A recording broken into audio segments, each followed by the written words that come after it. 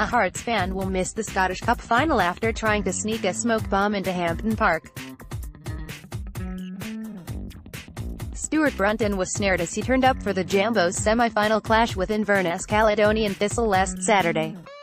The 21-year-old of Gracemount, Edinburgh, was held after a smoke canister fell out his pocket after going through the turnstiles.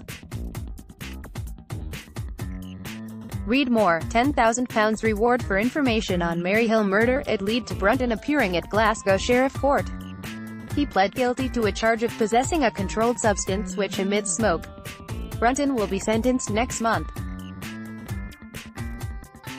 Read more. Castlemilk stabbing leaves man in hospital, but Sheriff Alan Findlay meantime banned him from entering a football stadium within the UK.